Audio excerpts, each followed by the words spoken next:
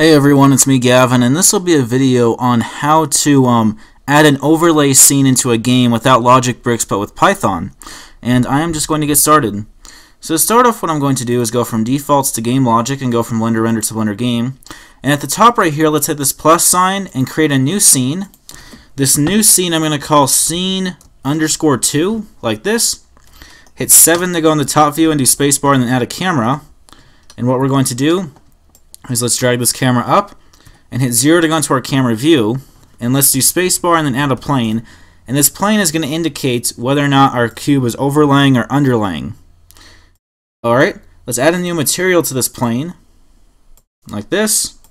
It'll be blue like this, and I'm going to go back into my main scene and let's hit 0 to go into our camera view. So if we hit P now, we can see there's that cube in the background.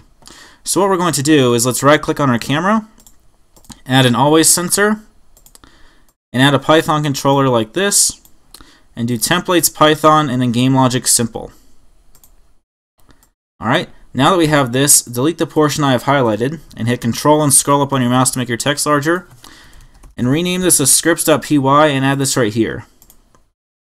Alright, to add an overlay scene, what we can do is do bg.logic.add scene like this. And what you want to do is get the name of your other scene, so in this case scene 2, scene_2 like this, and I'm going to put a 1 right here. And the reason why I'm going to put a 1 is that if we hit P, that's going to indicate that we're overlaying our script, or overlaying our scene. If we have this as 0 though, it's going to be as a background, so you can see it's behind that cube in the middle. So wherever there's a gray spot, it's going to add that background scene. Alright, so this is how you add a scene with Python in the Blender game engine. I hope you guys find this very useful.